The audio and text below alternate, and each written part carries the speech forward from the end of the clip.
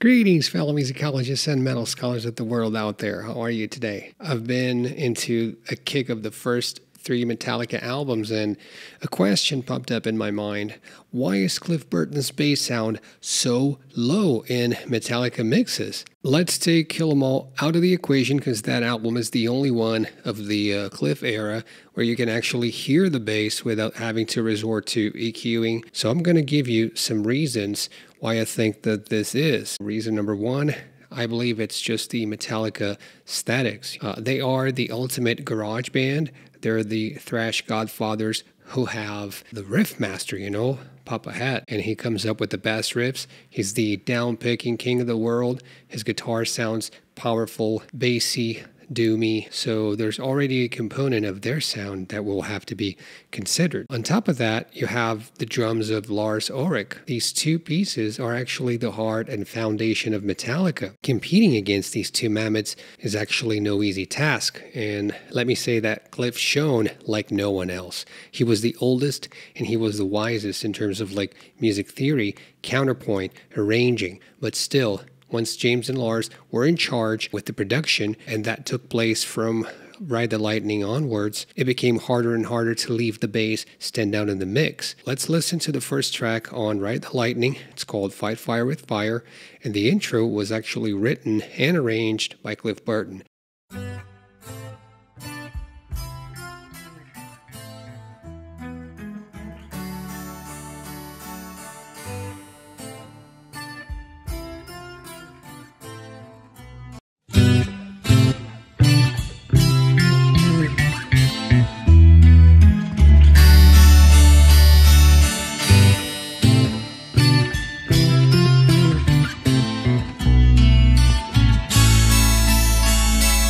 When you have, Cliff Burton in your band, he's the bass god, he's the Jimi Hendrix of the bass, one would imagine that he would be mixed louder. But this is actually a convention. In most metal bands, people just say, the bass should be felt, bass shouldn't be heard. And in my opinion, this is bullshit, that the bass adds so much to any mix. The bass is louder, you can add distortion, use it as a lead instrument, or to just keep that low end really tight. Bring it up a little bit. It might be like a double-edged sword because it might gel really well with the guitars.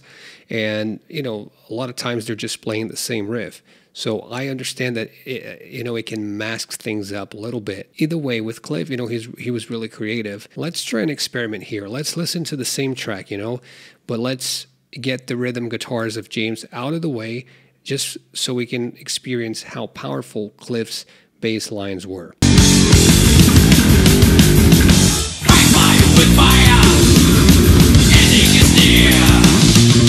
Fight fire with fire, trusting with fear.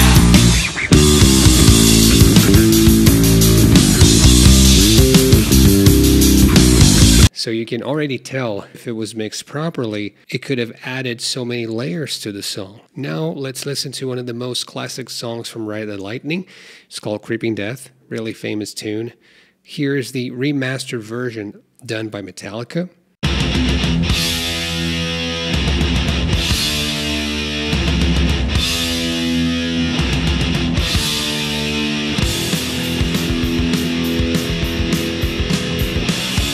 And here's a mix I did about 5 years ago.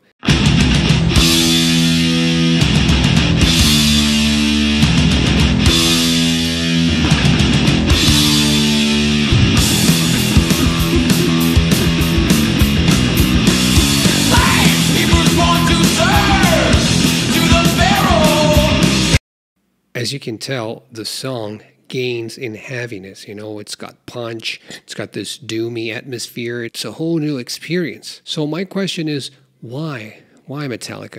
And the only reason I can come up with is aesthetics. It's convention. It's the garage band type of aspect with guitar and drums. And once you have the early thrash bands, once they started to come to the scene in the mid-'80s, you can already tell that they had more of this garage band aspect. Bands like Exodus or Slayer, they didn't really feature the bass in their mixes, kind of like Metallica did. But either way, they should have mixed Cliff way louder than they did. The ultimate sin, in my opinion, was done on the Call of Cthulhu. there's a bass solo and you can't really hear the freaking details. You need to wear headphones. You have to EQ the shit out of the mix, and it's still really tough to hear what Cliff's playing.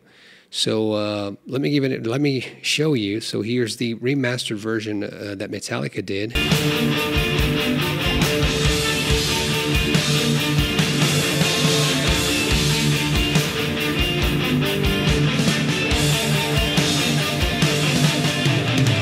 I haven't really found the isolated tracks, but here's a mix done by YouTuber Orion, and I'm going to post the link here in the description for you to listen to his mixes, but just check this out.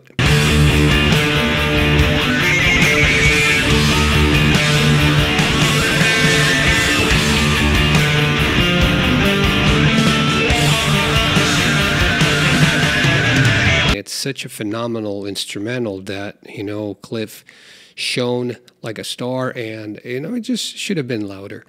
But I could spend hours and hours here showing you various examples, but it's easier for you yourself to analyze these nuances, you know.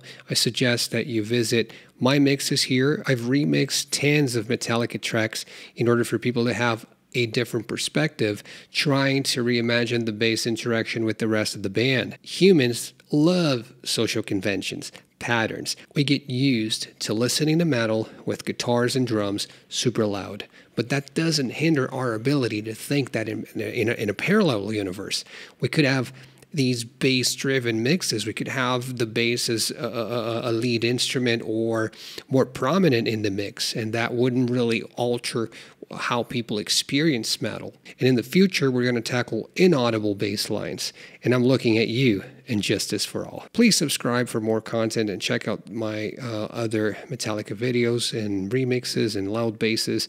I'll see you in the next video, remembering that music is what music does. Thank you so much. Bye now.